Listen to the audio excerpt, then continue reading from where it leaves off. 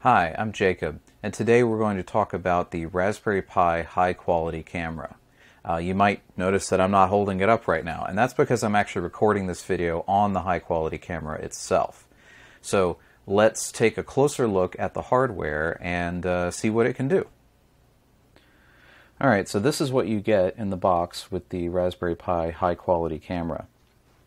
You get a little envelope that has a very tiny slotted screwdriver and a screw. Now mine actually, this envelope was just sitting open in the box and the screw was sitting at the bottom of the box. So keep that in mind when you get yours. And then the camera itself does also come with a cap that protects the sensor, as well as a adapter, which is all this is pre-attached, that goes from CS mount to C mount. So that's the sensor in there. And so CS mount and C mount are actually the same specs and everything. It's just CS means short, so the S means it's just closer to the sensor. So when you get a lens, now you can get the Raspberry Pi ones, or you can just get whatever C-mount lens you want. They've been making these for decades, ever since the 30s. So you can just go on eBay and search for C-mount lens and probably find one that's pretty good, for cheaper than the ones that you can get that are the official Raspberry Pi ones.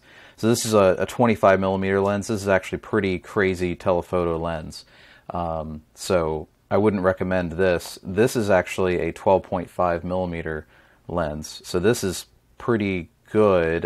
You would want to set it up across the room in order to do like a talking head kind of video. So to attach the lens, all you do is just very carefully make sure you line up the threads with the mount there, and then just screw it on. And you don't want to tighten it like crazy, just kind of snug. You don't want the lens unscrewing. So yeah, there we go. That's good now. Yeah. So when you put on a new lens, you'll need to adjust the back focus, and the back focus is actually this like extra ridge here. So when you turn this, it makes the lens closer or farther away from the sensor. So this doesn't matter too much. Because if your lens has focusability and this has the back focus, you just kind of figure it out until you get the image focused. But if you really want to set it up right, then you would put this outside, point at something that is at infinity or like really far away. You would set the lens to infinity, this infinity symbol here, and then you would adjust the back focus until the infinity is in focus. And then you can take your little screwdriver and tighten down this screw here. And you have to really wrench it down though, to get it to stop moving. That is kind of annoying that you have to really tighten that down. It feels like you're going to break it. But yeah, so that's, and then some lenses have aperture, so you can actually control that now.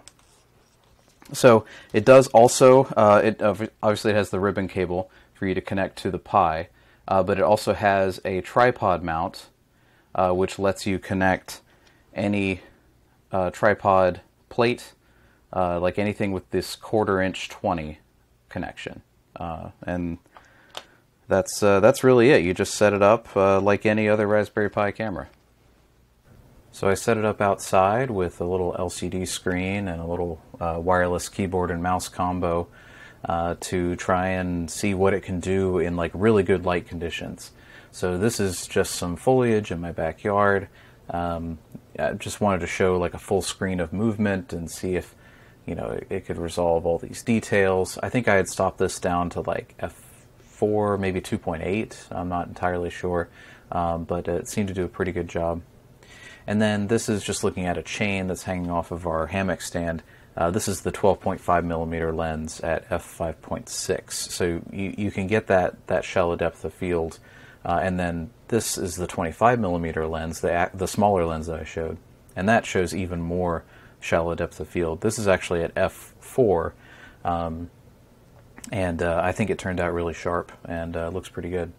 So this is looking down my side yard toward the street, and this is with the 12.5mm lens at f5.6. You can see that it's struggling a little bit, the auto exposure, with the dark corner on the left side of the frame and the bright center, but it's doing a pretty decent job of balancing out those brightness levels.